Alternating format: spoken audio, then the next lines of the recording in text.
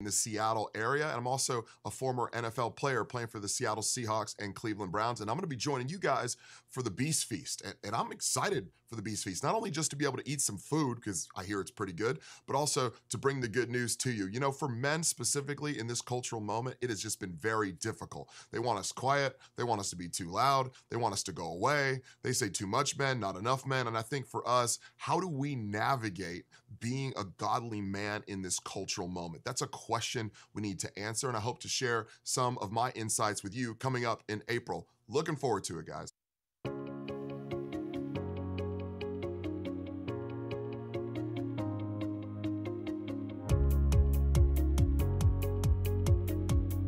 Good morning, church. My name is Kinsey, and I have a few announcements for you before service begins. We hope you join us next weekend for our Good Friday and Easter services. We will all join together on Friday at 6:30 p.m. downtown for a night of worship, prayer, and reflection on the sacrifice Jesus made for us on the cross. Classes will be provided for children birth through second grade. Then on Saturday and Sunday, we will celebrate His resurrection across all of our campuses. Our downtown campus will have a blended service with our choir and orchestra on Sunday morning at 9:30. We will also have 3 contemporary services at the downtown campus, one on Saturday evening at 6:30 and 2 on Sunday morning at 11 in the Worship Center and at 11 East. The church at Shepherd will have 1 service on Sunday at 11, and the West Campus will have 2 services on Sunday at 9:45 and 11. There will be no life groups on Easter, but classes will be provided for children birth through 5th grade. Make sure to invite your friends and family and come celebrate our risen Savior with worship and a message from Pastor Bob. If you're at the downtown campus and you purchased the book A Princess Story when Pastor Elijah Soratow was here a few weeks ago, they are available for pickup at the Downtown Event Center. Church, we are excited for a great time of worship as we take the Lord's Supper this morning. Let's worship together. Well, good morning. Welcome to First. My name is Justin Bindle. I'm the pastor of Young Adults and Families. It's a joy to worship together with you this morning. If you're new here, we'd love to connect with you. You can text CONNECT to 71723, and our pastors would love to answer any questions you may have and help you get connected here. We're excited to celebrate the Lord's Supper and remember all that Jesus has done for us as we enter into the Passion Week and look forward in anticipation to Easter next Sunday, our Good Friday and Easter services. So we'll have our Good Friday service this Friday night and then 7 Easter services across our 3 campuses. And we are in prayer for that this week. I hope you're in prayer. I hope you're joining us in prayer this week. And as we anticipate life change, people coming to faith in Jesus who are going to hear the good news of Jesus for the first time next week. It's because of your faithful giving and generosity that we can make that happen. And we allow space for people to hear the good news of Jesus. And so we hope you're planning to join us next week. And then on Sunday, April 14th, I want to invite all the guys to come and participate in our annual event called Beast Feast. We're going to have tons of great food. I'm excited to have a good friend of mine, Eddie Williams, who pastored with me in Utah for a season. Was the director of Fellowship of Christian Athletes in Utah. Played 5 years in the NFL and now is a pastor in Seattle, Washington. He's going to be here challenging us as men and really going to have an encouraging word for us. And so would love you, if you're a guy, if you have kiddos, want to invite those boys to come and participate, eat all the good food. You can buy tickets online in the event center or in your life groups. I'm going to pray for us this morning, and then we're going to take an opportunity to greet one another around us. Let's pray. Father, we thank you for this morning, the opportunity we have to gather together as your church, as your people, to celebrate all that you are, all that you've done, all that you're doing. Lord, we look back, we remember and reflect. Thank you that you have given us a space like this to come and worship together as your people. Lord, we look forward to this coming week. Would this week be an opportunity for us to reflect and remember the life you lived and the sacrifice you gave to set us free, to give us and credit us with righteousness. Lord, we give you thanks for that. Lord, I pray for our services this morning. I pray for our pastor, our worship team, as they bring and speak the good news of Jesus and remind us of what is true in this world. Lord, we thank you. In Jesus' name, amen. Would you take a moment and greet one another around you?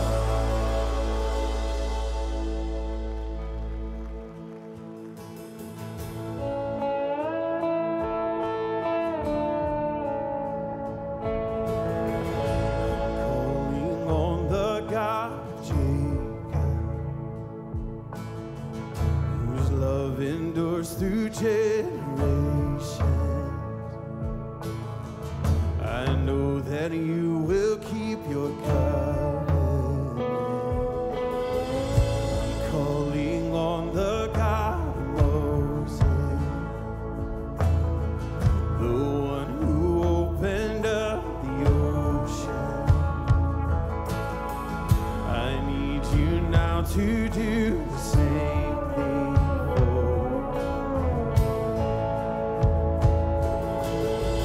Oh God, my God, I need you. Oh God, my God, I need you now.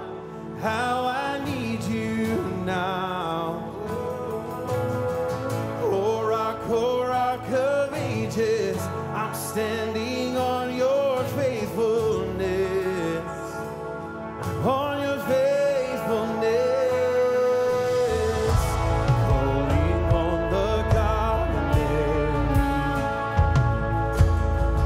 whose favor rests upon the lonely. I know with you all things are possible. I'm calling on the God of David, who made a shepherd boy courageous. I may not face Goliath, but I've got my own giants.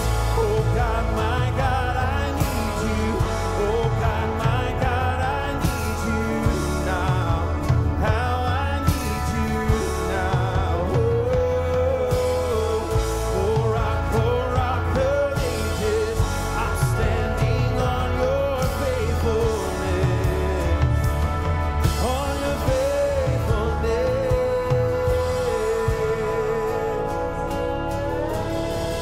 You heard your children, you hear your children now.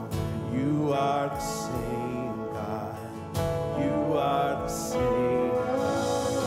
You answer prayers back then, and you will answer now. You are the same God, you are the same. You were providing then, you are providing now. You are the same God, you are the same God. You moved in power then, God move in power now. You are the same God, you are the same God. You were a healer then, you are a healer now. You are the same God, you are the same God. You were a savior then, you are a savior now. You are the same God, you are the same God. Oh God, my God, I need you. Oh God, my God, I need you now. How I need you now. Oh rock of ages, I'm standing on your faithfulness. On your faithfulness.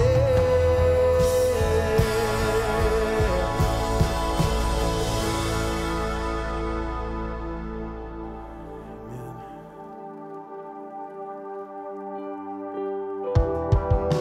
2,000 years ago, Jesus entered the city, riding on a donkey's colt. They waved palm branches and shouted, Hosanna, Lord, save us. Those same people would crucify him. 7 days later, we're going to sing Hosanna this morning. See the King. See the King of glory, coming on the clouds with fire. Oh, earth shakes,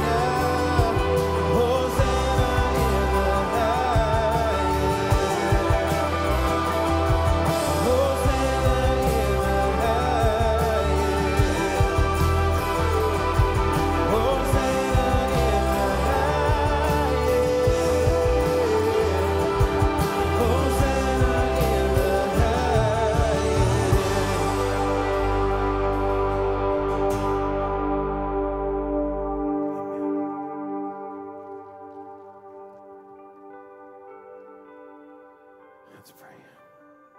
Hosanna. Father, we cry, Hosanna, Lord, save us. You're the only one that can. God, and we're grateful that you sent your Son to be the perfect sacrifice for something that we could never accomplish. Hosanna. Blessed is he who comes in the name of the Lord. God, save us. Would you speak to us this morning? We need you so desperately. We love you, we love you, we love you. It's in your name we pray. Amen.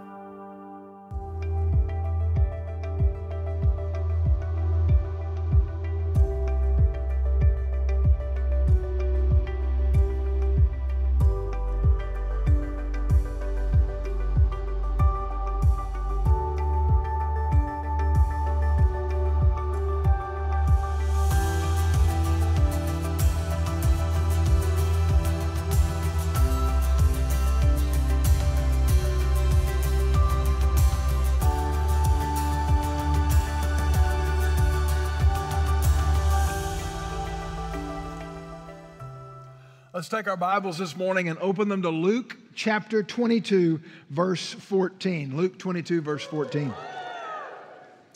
I want to welcome those of you at the church at Shepherd, those of you at our West Campus, and at 11 o'clock East. We are so glad that you're joining us this morning, as well as those of you who join us online or on television. And I really want to invite you to be here in person next week. I know some of you join us virtually, but next Sunday, next Saturday night would be a great night for you to come, or next Sunday morning. We want you to be here for a great Easter celebration, and so I want to invite you to do that. What is your dream vacation? What's your dream trip? My in-laws are planning an Alaskan cruise. They've always wanted to do this. My wife helped them make their reservations not too long ago, and so this summer they're going to be on a cruise ship and go to Alaska and see all the beauty that God created there. My daughter has watched the movie, listened to the music of Mamma Mia, and now she wants to go to Greece, and I hope that someday her future husband, takes her there. Some of you, you'd love to go to Africa. I have a friend right now who is in Africa. He's been on safaris. He's doing this incredible mountain bike race, and he's having a fantastic time. It's one of those trips of a lifetime. Some of you would love to go to Israel. You would love to go see the places where miracles took place and where the history of the Bible unfolded, and walk in the very footsteps of Jesus on some of those same cobblestone streets. Well, for a first century Jew, there was a dream trip. And understand that people did not travel greatly in the New Testament world. Many people traveled in very limited circles. They didn't go very many places. But if you lived within 15 miles of Jerusalem, when Passover came, it was a religious mandate that you had to go to Jerusalem. But for every other Jew, those who had been dispersed throughout the Roman Empire, Jews lived all throughout the Roman Empire in the ancient world. That's the reason there's a synagogue in every town that the Apostle Paul goes to in the book of Acts. In every one of those places, their dream was to be in Jerusalem for Passover. Because at the end of the Passover, the very conclusion of the Passover celebration, there was a prayer and an aspiration that was spoken over the assembled crowd in that home. And it was simply this. After they finished the fourth cup, they would say, "Next year in Jerusalem." It was a prayer, it was a hope that next year they would celebrate the Passover in Jerusalem. It was their dream trip in many ways. We come now to this portion of Luke's gospel, and we have come to many tables along the way, but none more significant than this particular Passover meal that Jesus will share with his disciples. Jesus has celebrated at least 3 Passovers. This is at least the 3rd Passover he celebrated with his disciples. He's a Jewish boy. He celebrated Passover all his life. But Jesus said this one was incredibly special. I have struggled for the last couple of weeks, especially studying this passage, to try to convey to you the weight of what's going to go on in this passage of Scripture. There are moments in Scripture that are just weightier than others. Now, all of Scripture is true. All of Scripture is important in some respect. But this is such a tremendously significant moment. In the modern world, we would put up a monument to this moment because it is a turning point in redemptive history. It is a page turner. This is a moment when the old covenant, all that God had promised and all that God had established in the old covenant, is coming to a close. And Jesus is going to establish a new covenant, a new way of relating to God. And that's what he calls this. Now, Jerusalem was incredibly crowded during this season. Historians say that Jerusalem in the first century had a population of about 400,000 people. But at Passover, that population would just swell. The Roman historian Flavius Josephus said that on one Passover, there were 256,000 lambs slaughtered at Passover. Now, if 256,000 lambs are slaughtered at Passover, and 10 people eat the Passover meal, that's 2.5 million people who are now crowded in Jerusalem. I mean, it was like Times Square on New Year's Eve. You could hardly move on that day when Jesus, that Palm Sunday, when Jesus rides into town on a donkey and they cry out, "Hosanna, blessed is he who comes in the name of the Lord." It's a messianic statement that here comes our King. Now, you take 2.5 million people crowded into this small city, and the aspirations that their Messiah has shown up, and the Romans are on edge. The Roman governor, the Roman soldiers, I mean, any disturbance, they're going to squash this because they can't stand this going on. And that's why some of the tensions that you read about in the Gospels during this week take place. I mean, the Romans were absolutely on edge that the Jews were going to rise up and rebel. So, we come now to the Thursday, and I am convinced it was on Thursday. I can explain that later to you, but it's Thursday. And Jesus says to Peter and John, "Hey, go find us a place to have the Passover meal." And they're like, "We don't have reservations? You're kidding me. There's 2.5 million people in town, and we don't have a room to have. What in the world are we going to do?" And he says, "Guys, just go into town, and you're going to see a man carrying a water pot. Just follow him, and he'll lead you to the place where we're going to have a Passover meal." And you're going, a man carrying a water pot, wouldn't that be common? Absolutely not. In the New Testament, going to draw water was woman's work.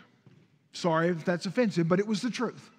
In John chapter 4, we got a woman at the well. Women went to get water. A man carrying a water pot was an anomaly. That had been socially unacceptable. So Peter and John go, there's a man carrying a water pot. They follow him. Sure enough, there's a vacant room. And so they gather for this Passover meal. And this is how Luke describes it unfolding. When the hour had come, he reclined at the table and the apostles with him. And he said to them, "I have earnestly desired to eat this Passover with you before I suffer. For I say to you, I shall never again eat it until it is fulfilled in the kingdom of God." And when he had taken a cup and given thanks, he said, "Take this and share it among yourselves. For I say to you, I will not drink of the fruit of the vine from now on until the kingdom of God comes." And when he had taken some bread and given thanks, he broke it and gave it to them, saying, "This is my body, which is given for you. Do this in remembrance of me." And in the same way, he took the cup after they had eaten, saying, "This cup, which is poured out for you, is the new covenant in my blood." Jesus takes this Passover meal, and as any good Jew would have done, he takes it very, very seriously. The Passover was incredibly significant. It was the most significant meal of the year for a Jewish family, for the Jewish faith. And so Jesus is going to take this very seriously, but there's something of a transition that takes place biblically in this moment. It is so huge. I just can't convey to you how big it is, so let me try to explain it. What we have laid out here for us is the final Passover and the first communion. And that's what we're going to unpack. It really sort of divides itself pretty neatly. So let's just talk about, first of all, the final Passover. And the first question that might pop into your mind is, Bob, how can you possibly call this the final Passover? I mean, this week our Jewish friends will have Passover. Absolutely. They will go through the ceremony of the Passover. But in this moment, Jesus is concluding the Passover, the Old Covenant. And after this moment, there will never again be a need for the Passover.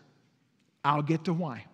That's why this is the final Passover in the sense that the Old Covenant is being closed. Jesus was passionate about this. He says, I have earnestly desired to eat this Passover with you. That phrase could literally be translated, I have desired with desire to eat this Passover with you. I mean, this is intense. This is passionate. And the reason for this passion in the voice of Jesus is because this is the purpose for which he came. He had told his disciples over and over and over again the purpose in his coming. His purpose was to come and to give his life as a ransom for many. That was his reason for being here. The cross was always Jesus' reason for coming. Jesus taught a lot of great things. He was a great teacher. That was not his primary purpose in coming. Jesus performed miracles that absolutely prove he is the Messiah, the Son of God, God incarnate. Absolutely. He did those things. But miracles were not his purpose in coming. He came to die. His death was the purpose of his life. And so he says, I have earnestly desired to eat this Passover with you. I mentioned that he had already eaten a Passover meal with his disciples. These were special times. But Jesus is pointing to this Passover before I suffer. Now, I want you to see one thing in that I think is important for us as followers of Jesus to remember and understand, especially in a culture where there is a wave of anti-Semitism, of anti-Israelite thought, anti-Jewish thought. And that is this: the Jews did not kill Jesus. Let's get that real straight. The Romans were the instruments of execution, yes. But the Romans did not take Jesus' life. Jesus says, I lay down my life freely. No man takes it from me. Jesus gave his life. He knew that suffering was in his future from the moment he was cognizant as a child. He knew what was coming. And he knows it in this moment. Jesus gave his life freely. And he says, I wanted to eat this Passover with you. Now, what is Passover? What's it all about? You probably need to understand that. Well, the high water mark of the Old Testament, the biggest miracle of the Old Testament was a successive series of movements of God in the book of the Exodus. When Jewish people look back on the Old Testament, this is like the big moment. And it was that for 435 years, the Jewish people had been held as slaves in Egypt. And during that time, they had gone from one family to this huge nation of people. The Egyptians got frightened of them. They thought they were going to take over, and so they enslaved them and forced them to build monuments and to do hard labor. 400 years of this. And the Israelites cried out to God, and they said, God, why have you forsaken us? Why have you abandoned us? And finally, the Bible says that God heard and answered their prayers, and he did that by sending a liberator, someone to rescue them, and that was Moses. And God sends Moses, and he tells Pharaoh to let the children of Israel go, and Pharaoh refuses to do so. And so God sends 10 successive plagues. By plague, I mean a supernatural act in which God turns nature against Egypt in a very real way. There are 10 aspects of this in which the economic, the social, and the religious structure of Egypt are just destroyed. And it's the mightiest nation on earth at that time. But the 10th plague was big. After God has devastated their economy, after He has crushed all their false gods and their religion is in shambles, after God has humiliated Pharaoh, here's the 10th plague. He says, here's what's going to happen. I am going to take the life of every firstborn in Egypt. Every firstborn goat, every firstborn cow, every firstborn horse, and every firstborn person from the lowest slave to Pharaoh's house himself. I'm going to take the life of the firstborn. Unless you slaughter a lamb and you take the blood of that lamb and you paint the doorpost of your house. In that case, when the death angel, the angel of death is what the Bible calls it, when he comes, he will pass over your house and go to the next one. If there's blood on that doorpost, he'll pass over that one until he finds a house where there is no blood on the doorpost. And if there is no blood of the lamb on the doorpost, the firstborn in that house is going to die. In my house, I am a firstborn. My wife is a firstborn. My daughter is a firstborn. We'd be painting the doorpost. I'm going to guarantee you that. Nobody's going to forget it. And that's what happened that night. The Bible says there was weeping and wailing and grief in Egypt like the world had never seen or heard before. But in all of the land where the Jewish people lived, there was peace and quiet because they painted the doorpost. Now, there are two statements that I'm going to make that are important for you to understand out of the Passover that are biblically true in the New Testament and for us today. The first is simply this: deliverance from judgment requires death. You say, why? I don't know why. God sovereignly decreed it. Deliverance from judgment requires that someone die. But here's the good news. Deliverance from death can be provided by a substitute. In the case of the Old Testament, it's a lamb that dies so that the firstborn doesn't have to. We kill the lamb, we put its blood on the doorpost, we roast the lamb, we eat the lamb at Passover. The lamb is the one that provides the substitute. And so for about 1,500 years, Jewish people have celebrated this particular moment until the time of Jesus. It happened about 1,500 years before. They remember this. Every single year they celebrate this Passover meal. Now, the Passover meal that Jesus is talking about, when he says, I long to eat this Passover with you, it wasn't fast food. This was a long, long meal. I mean, there was no what a lamb. You didn't pull up to the drive-thru and get your Passover meal. It didn't happen like that. Okay? You would gather together, just like Jesus and his disciples. There had to be 10 people. If you were a family of 3, then we got to gather with some other people. You got to have 10 people because the entire lamb had to be consumed. And what would happen was there was an order. Some of you have experienced a Passover Seder. The word Seder means order, like program. It means the way things are done. And the Seder, or the order of the Passover, is that once you're gathered, there would be a prayer of thanksgiving by the host, whoever was hosting. And then there would be the first of 4 cups. And those cups are important. And the first cup was a cup of blessing. It was the cup of thanksgiving. And that cup would be taken in the very beginning of the meal. And when Jesus begins this meal with his disciples in verse 17, we're told that when he had taken the cup and given thanks. So that first cup is the cup of thanksgiving, but that's not the cup that he's going to establish the Lord's Supper with.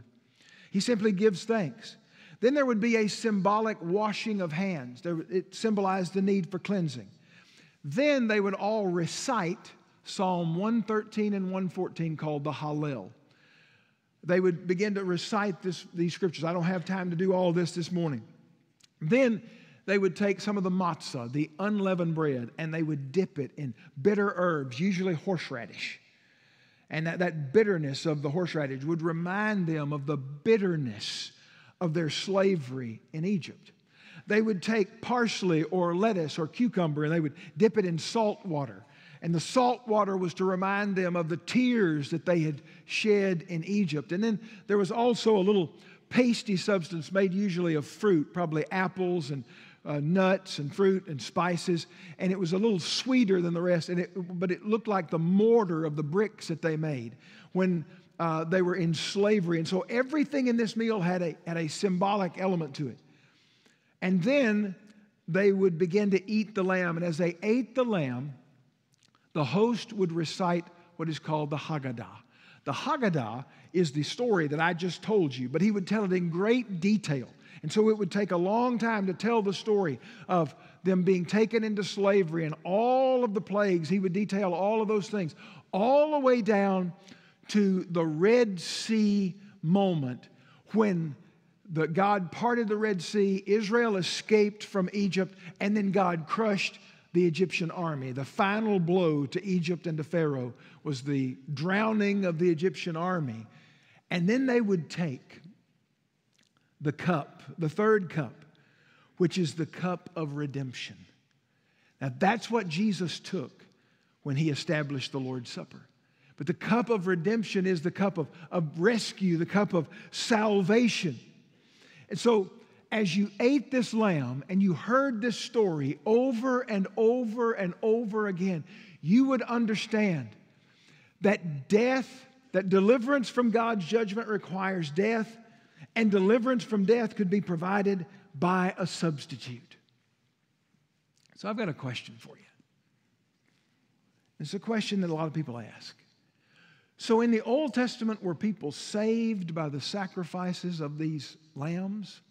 I mean, if you're doing what I'm doing right now, which is I read through the Bible each year, I've been reading through Numbers, and they give you details on how to offer all these sacrifices. And I read some days, and all I do is say, Lord, thank you for grace. We don't have to do that anymore. That's what I got out of my Bible today. Thank you for grace, okay? So were they saved by that? Let me tell you, the answer to that question is no. The answer to that question is no. The blood of goats and bulls and lambs does not forgive sin. The book of Hebrews says that. So what's this all about? All this animal sacrifice. If on one day 256,000 lambs are sacrificed, I mean, what's it all about? Well, sin always has a price tag. And in the Old Testament, every time a lamb was slain, it was a little bit like, well, it's a little bit like this. You go to a restaurant this afternoon, and you get the bill. And you see the bill, and you give this to the waiter or waitress, or they bring one of these little things to your table, and you do this. And it's paid for. Like, it's a miracle, right? Plastic is fantastic. I mean, this is worth about 2 cents. But I got a $50 bill, and they just let me slide this thing, and it's taken care of, right? I paid for it with this. I go to the clothing store. I go to Academy this afternoon. I run up about $300 on Nike and Under Armour, and I go up and I slide that in there, and poof, presto, it's paid for. May I suggest to you something? This is not a finance lesson, but it is something for you to remember. You don't pay for anything with a credit card. A credit card is a promise that you will pay. And what has happened is that your merchant or your restaurant has accepted Visa or MasterCard or Discover or American Express's word that they will pay them. And so when you slide that credit card or you insert that credit card, it's a promise that payment will be made. And then eventually it has to be paid with a transfer of real money at the end of the month or whatever it may be. So here's what I want you to understand about the Old Testament sacrificial system. We took the Lord's name in vain.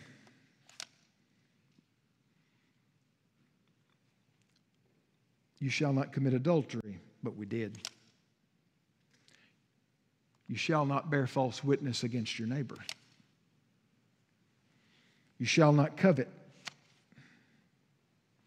And every time we sinned, there had to be a sacrifice as a promise that payment was coming.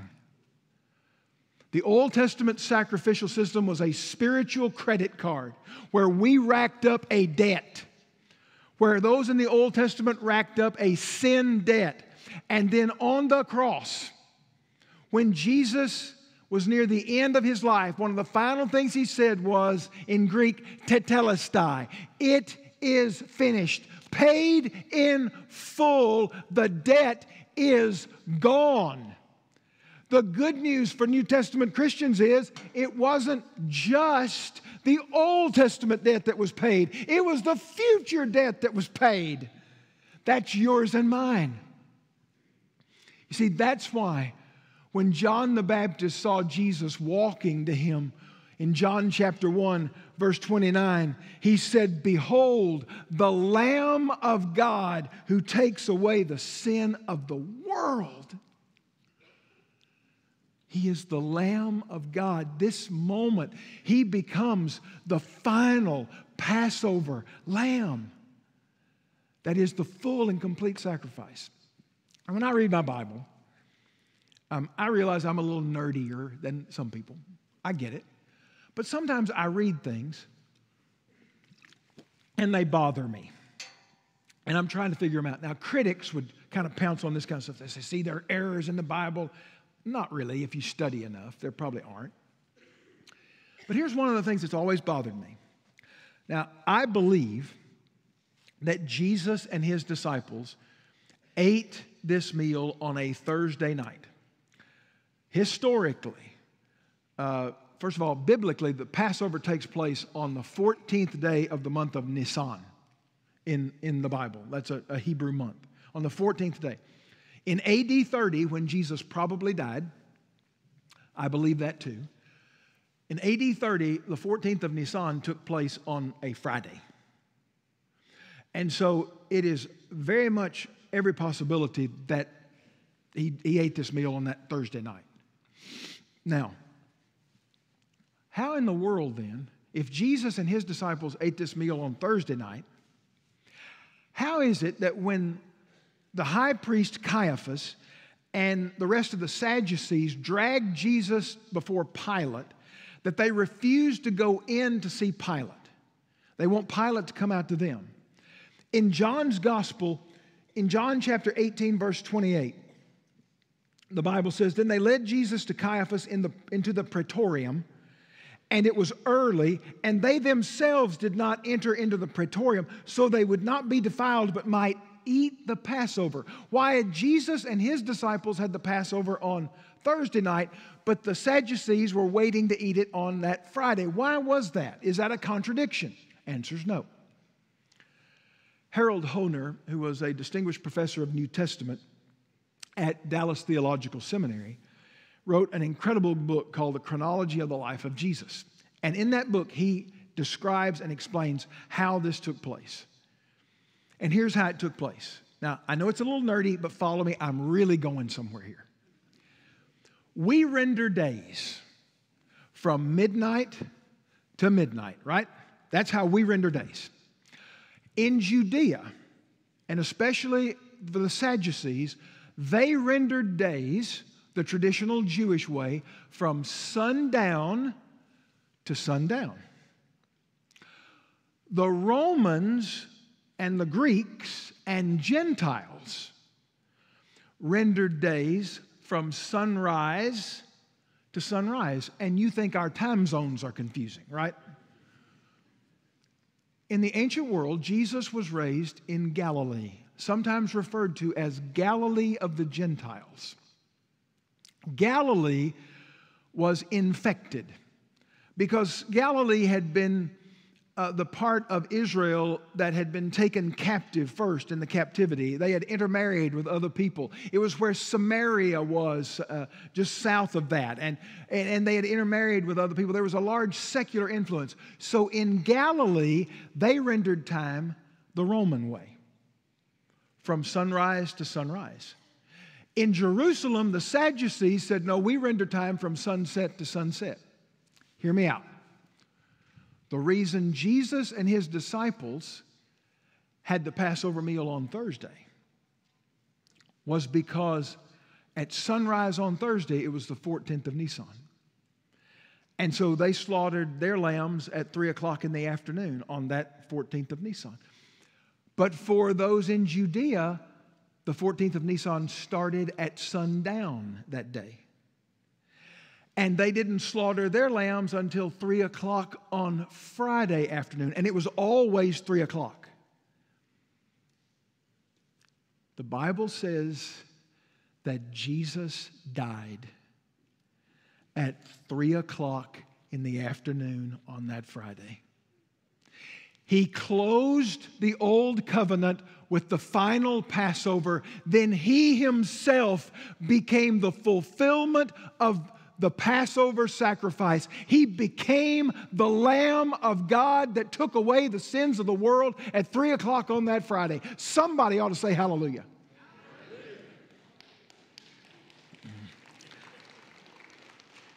I confess it was a little nerdy and it took a long time to get there, okay? But this is how history sometimes solves the mystery. And there are these moments in Scripture that are so significant that we just kind of fly over sometimes. So let me get to the first communion. So in the course of this meal, the Bible says that after they had eaten, he took another cup. That was that cup after they had eaten the meal. And that's the cup of redemption. And it is that cup that Jesus takes, along with some of the matzah, the unleavened bread, and he establishes a new covenant. He says, first of all, this bread is going to take on a new meaning. This bread is going to take on the meaning of my body. Look at verse 19. This is my body, which is given for you. Do this in remembrance of me. He says, this is my body that's given for you. Jesus is our substitute. It is given in our place. He, as the Lamb of God, took the punishment that I deserved. He died the death that I deserved. And so Jesus says, this is my body given for you. Now, there is a bizarre idea that is in some branches of Christian religion that I just need to confront here. And that is that some people have this idea that with a priestly blessing, that the bread literally becomes the body of Jesus. It's called transubstantiation. Don't worry about it. It won't be on the test. You don't need to know that. We do not embrace that. It was a symbol of his body. It is a symbol of his body. First of all, when he instituted this, it can't be his body. His body is there. It's fully intact. He hasn't gone to the cross yet. He's saying, this bread is my body. So it's a symbol of his body. But what does it do for us? Here's what I want you to know that it does for you. The bread reminds me that Jesus suffered in my place. In a few moments, we're going to take the Lord's Supper. And I want you to experience for just a moment the reality that that bread is a symbol of the body of Jesus. The Bible says that he bore our sins in his body. The Lamb of God took your sins and mine, and they were nailed to a cross, and he died for them there as my substitute in my place. When you take the Lord's Supper today, I want you to think that through. Secondly, he took the cup. And the cup reminds me that the blood of Jesus is the only way to be forgiven. Jesus says in Luke's gospel, Luke records, this cup which is poured out for you is the new covenant in my blood. Now, Luke was not in the room. Luke talked to eyewitnesses and he recorded what they told him. Matthew was in the room. And Matthew records it just a little bit differently, but we ought to know this. We learn things from all four Gospels. Matthew records in Matthew 26, verse 28, that Jesus said, "For this is my blood of the covenant, which is poured out for many for the forgiveness of sins." Now, I want to say something to you before we take the Lord's Supper. I want you to understand this. Is God forgiving? Answer is yes. He is gracious, He is merciful, and He is loving. If this passage doesn't say anything else to you, I hope it says to you, God loves you. He loves you so much that He made a way for you to be forgiven. There is a flippancy about the mercy of God sometimes that says, "Well, I sinned, yeah, but God will forgive me." Yeah, God forgives. Let me explain this to you. God forgives sin, but God only forgives sin through the blood of Jesus.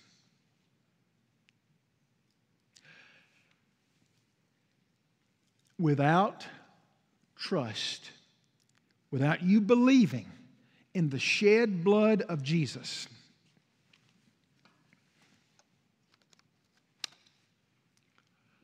"Sir, this has been declined. Do you have another way to pay?"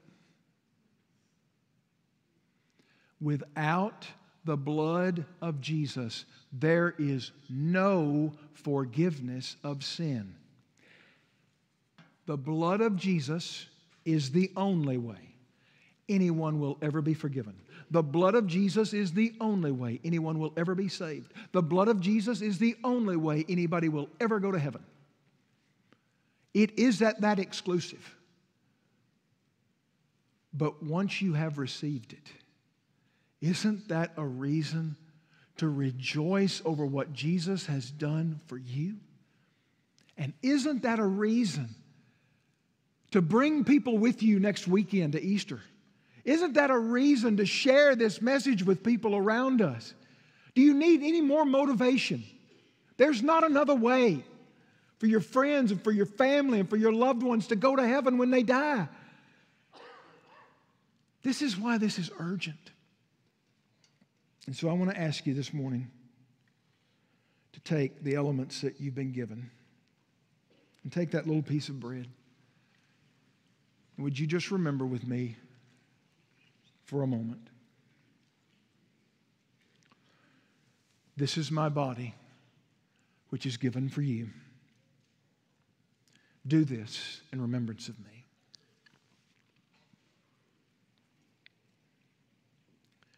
And Jesus then took that cup. And if you take that, carefully remove that seal.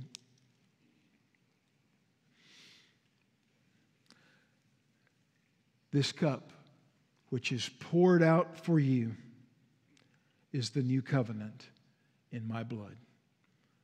Do this in remembrance of me.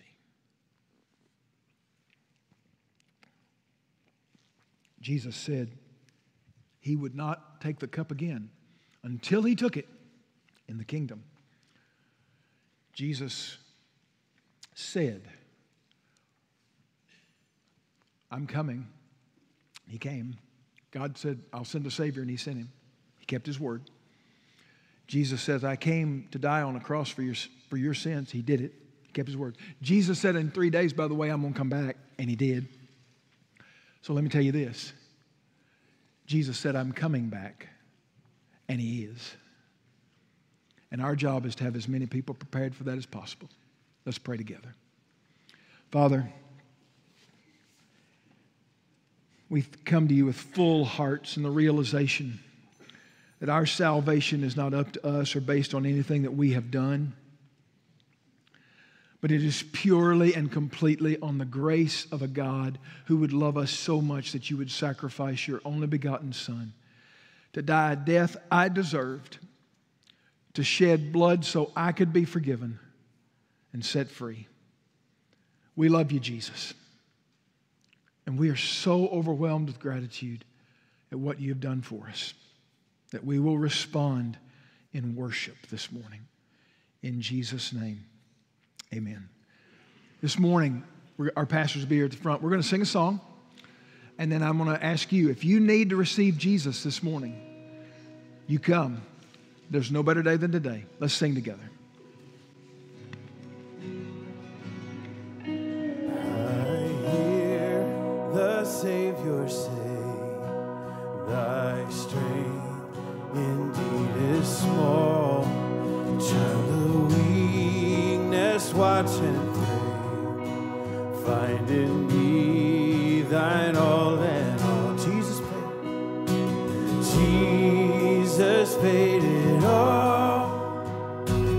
All to him I owe. Sin had left a crimson stain. He washed it white as snow.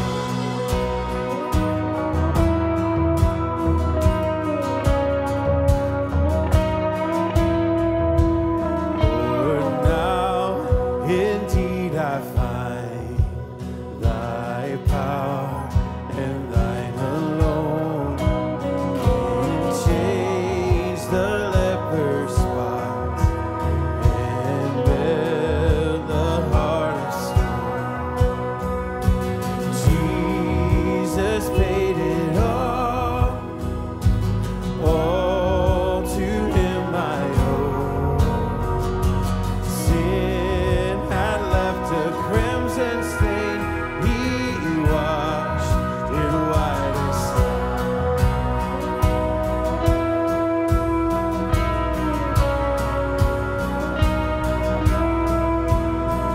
And when before the throne I stand in him complete, Jesus died my soul to save. My lips shall still repeat, Jesus paid it all to him I owe. Sin had left a crimson stain. He washed it white as snow. Sin had left a crimson stain. He washed it white as snow. He washed it white as snow. He washed it white as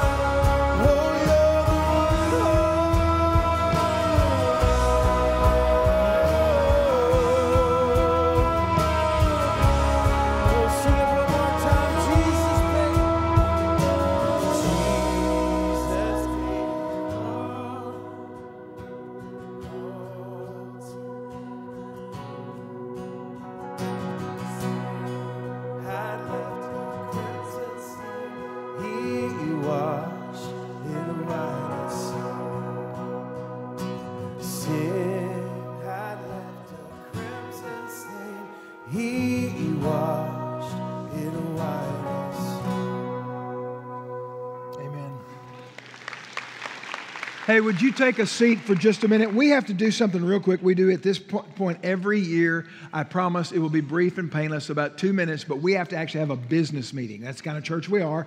Our chairman of deacons, Mark Jennings, done a fabulous job, and he's going to come and preside over that. Thank you, Pastor. Well, aren't you glad you're here this morning? What a message. I'd like to call the church back into business session. On Wednesday night, March 20, we had a discussion of the proposed budget and then recessed that meeting until this morning. The Budget Review Committee has recommended and the deacons have endorsed that our church budget for the fiscal year ending March 31, 2025 be established as, wait for it, $9,150,000. Amen. The committee's recommendation will serve as a motion, and the deacon's endorsement will serve as a second to the motion. We now come to the time to vote on that budget. So would all those in favor of this recommendation please indicate your support by saying amen. Would anyone who opposes this recommendation indicate their opposition by saying nay? That motion carried unanimously. This concludes our business meeting. Thank you. Thank you, Mark. We appreciate you. Now, let me just say this. A $9.15 million budget is a big challenge for us, and so it's going to take all of us pulling together. But we have always walked in faith financially. You have always responded by being obedient to the Lord, and I challenge you to do that again this year, that our missions and ministry might continue to carry the love of Jesus to our community and to our world. God bless you for being here today at all of our campuses. Go tell somebody about Jesus and invite them to Easter.